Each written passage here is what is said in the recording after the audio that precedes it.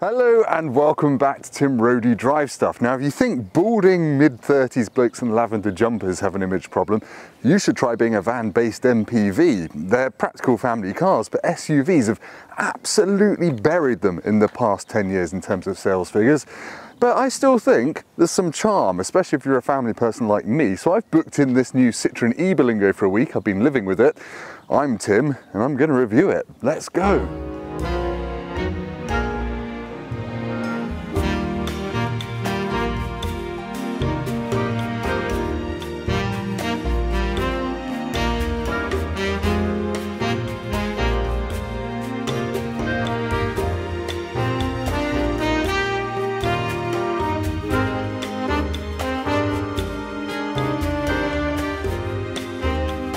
Yep, this is the Citroen e-Berlingo, and say it quietly, but I think this might be the best car in the world. I say car, van thing. And when I say best, I mean best for me at my stage of life. I'm a dad of 2 young girls aged under 3, and sliding doors just make life easier, which is only part of the reason I think this is a brilliant thing. But anyway, this is an evolution of the Berlingo, which is obviously Citroen's van-based MPV. And there is a Berlingo panel van, which looks a bit different, but it's still pretty good. I've driven that recently. This is electric only now. Earlier in 2022, Citroen quietly, well not quietly, they did a press release about it, they axed the petrol and diesel version, so you can only get this in an EV form now, hence the green bit on the number plate if you're not British, that's what that means. So yeah, this has a 135 horsepower electric motor with a 45 kilowatt hour usable battery pack, so it's got a range of 174 miles on paper. In the real world it's more like 150, so it's not got massive range. It can charge up to 100 kilowatts, which gets you to 80% or an 80% charge in half an hour. I feel like I say that half hour to 80% thing for every EV. But anyway, there are 2 main downsides to this really. It's not that quick and it can't go that far in a charge, but nearly everything else about this is wonderful. So let's crack on. Let's talk about the look. Citroen does love a funky, slightly weird looking thing, don't they? They've got the split headlight, daytime running light things. They've got these color accents. They're, because this is a top spec XDR ones, they're orange. These start at £31,000, which seems like quite a lot.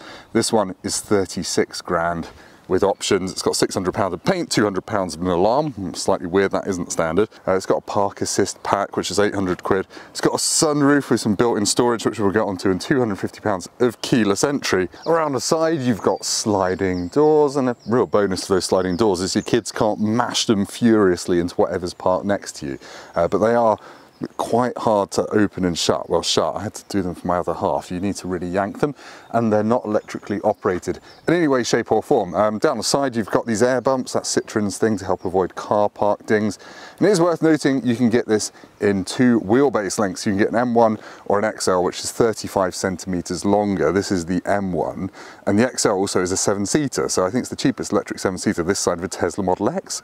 Could be wrong in that now, I can't remember. There is another electric 7-seater, but I've forgotten it. Anyway, around the back, it looks, well, looks vanish. It's not particularly sexy here. And that is part of the reason, I guess, that MPVs have died a bit of a death, because SUVs do just look a bit better and have a bit more status. This gets a reversing camera because it's an XTR one. Entry-level feel ones make do with regular parking sensors. The tailgate, we need to talk about the tailgate. Sounds boring, but it's huge. It's not that heavy to open. It's not automated though, it's not electric. But yeah, you can't park too close to a wall with that in a car park or other cars. However, when it is open, it's like a massive rain shelter. So if there are cats and dogs falling all around you, I can stand under here. I'm 6'3" and I'm happy as Larry. Now the boot is obviously a big selling point of this car, which probably means I should expose it. The boot is a massively handy space. It's 775 litres, and if I flip those rear seats down, which I'll show you, it's 3,500 litres of space, which it is a van. It is a van, so it's massively practical. If you like mountain biking and you have a family and you don't need to combine both, get one of these. The XL models get 1,050 litres of boot space with all the seats up and 4,000 with them down. We've got this parcel shelf here. It's just a really handy space. I've been able to chuck prams in here, basically not even folded up. It's that big, it's ridiculous. You have got to carry your charging cables around there, but I mean, they don't take up much of the boot, and if you're going to use the public charging network, you can obviously leave them at home. Parcel shelf, this is part of one of the packs, I can't remember which one, but this is a little drop down storage space. And you can actually access it from inside the car with these little sliding doors. How neat is that?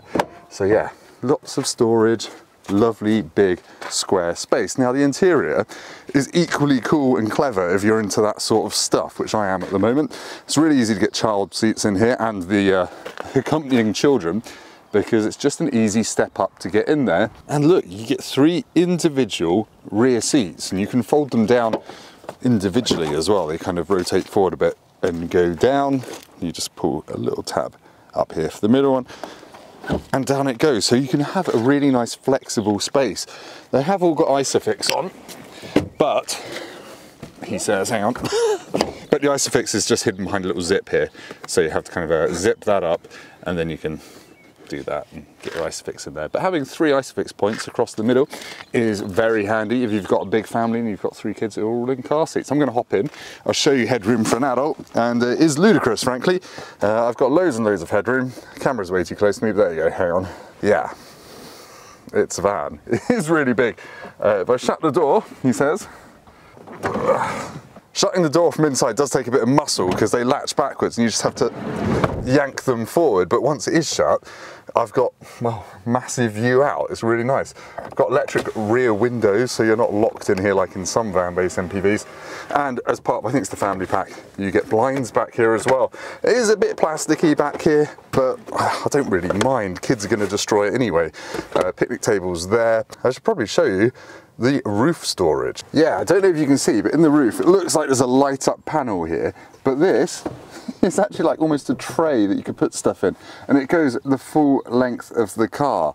And up front, you've kind of got map pockets up here. You could just chuck stuff up there, waterproofs, coats, anything you need to stash. And Citroen says there are 26 cubbies in this car, and I think it's probably true. I mean, of course it's true, they'd get done for lying otherwise, but there's just loads of places for your stuff. You've got a flat floor, cubbies, lots of cubbies there, behind the infotainment screen. It is just such a well thought out thing for families. Anyway, let me show you the upfront bits properly, because there's some tech up there as well, which is good. Now up front there is quite a lot of tech, because this is a top spec XTR one. You get a 10-inch digital driver's display which shows your speed, your state of charge, and also some of the safety systems like lane keep assist and all that jazz. You can use the buttons on the steering wheel to change what screen you're looking at. And you've got a little 8-inch screen here. Well, it's not that little. It's colourful, it's fine. The built-in sat-nav is all right, but it has got Apple CarPlay and Android Auto. Physical buttons for all your climate controls, and that's your gear selector there, so forward, back. And you can press B on the right-hand side there to increase the level of regen from the electric motors. Now, I quite like the fact that there's a little bit of green going on in here. I don't know if you can see that, but the plastics at the front of the dash are all kind of greeny, and you've got this kind of fake leather strap across a glove box, which is quite deep and quite handy. And then you've got another one down there for the manual. Excuse my bag. It's just, I don't know, it's just a really nicely thought out thing. My only real criticism is I don't think the rear view mirror is quite big enough. It doesn't give you a full view out of the back, but it's near enough. And then you've got controls for the lights and everything up there. Anyway, that's a very quick tour of the inside of the e-Berlingo. Let's take it for a drive and see if it's any good. I really do like this. But yeah, I'm also enjoying how good the lighting is in here off my bald head. Right, let's go for a drive in the Citroen e-Berlingo. It's so voluminous in here, big. I've had to use a different setting on the GoPro, but hopefully it works. Anyway, the first thing you notice when you sit in is it has a high driving position. The second thing you notice is you've got an armrest. Anything that makes you feel like you're captain of a ship is a good thing. You have to hold the start button for about half a second. You can't just prod it. You have to hold it for half a second, and then it will come to life. My little head-up display thing has risen out the dashboard. That shows me the speed limit, my speed, and also the lane keeping assist functions. But otherwise, you're into D, and then off you go, an electric silence. Now, this is a very easy car to drive at low speeds around town. Visibility out is really, really good all round. It's basically glass all the way around the whole thing. And as I said, you've got a rear camera as well, which has got a it's got a really wild field of view, really wide field of view. I can't get my words out today. I think it's the jumper. I would say you do feel pitter-patteringness because it's got a heavy battery along the floor of it. It means the centre of gravity is low, but it does mean that over broken surfaces it does feel a little bit more unsettled than a petrol version. Admittedly, the only petrol one of these I've driven was the commercial vehicle, which didn't have seats in the back, obviously, so it could feel different. But you don't really mind it, to be honest. And my kids have loved being driven in this. They're like, Daddy, can we go in the van? Because it's high up and they get a good view out, and it just feels like something special. My 3-year-old said, I like it because it has slidey doors, which is the same reason I like it. Appeals to 3-year-olds and 36-year-olds alike. As a man on a bicycle, I shan't kill him. Not today. But anyway, I'm going to get some dual carriageways, talk about refinement at motorway speeds, and then hit some twisty roads where the e-Berlingo's grippy handling should really shine.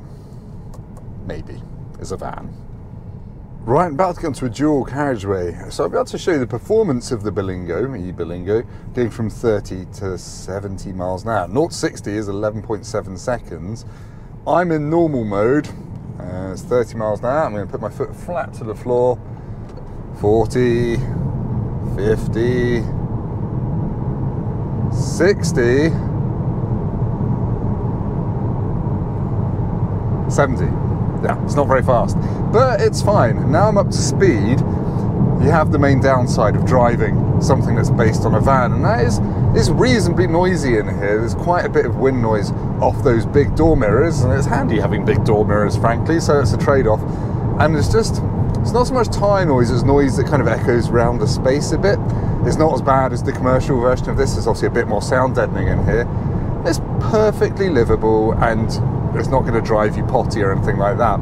Now, I've got 65% battery left, and I've got 100 miles left, so that is about 150 miles of the real world range. You have got 3 driving modes, however. I'm in normal. There is eco, which adds about 5 miles to your range, and that kind of limits the aircon and limits the power you get from the accelerator.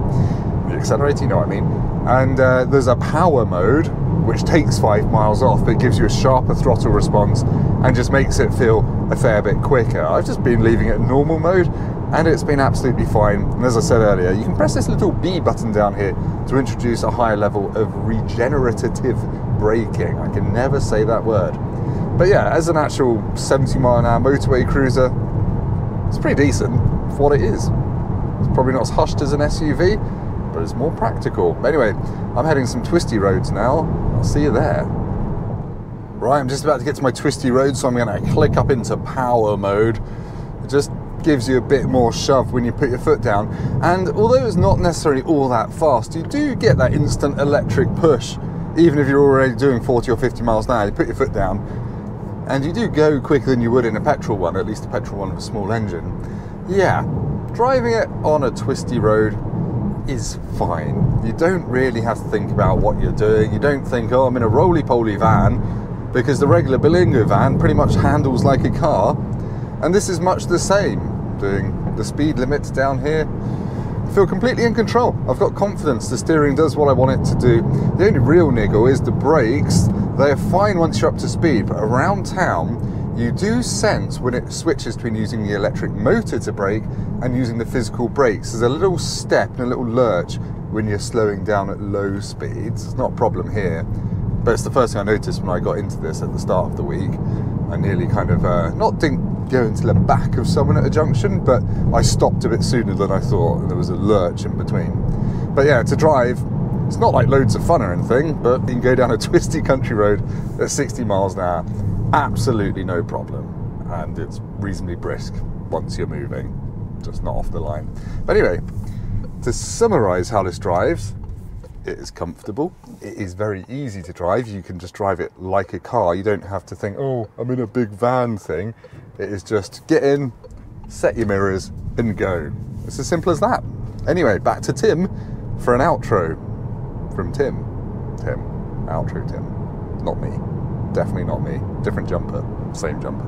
Right, in conclusion, what do I think of the Citroen e-Berlingo? It is, well, it's a cracking family car.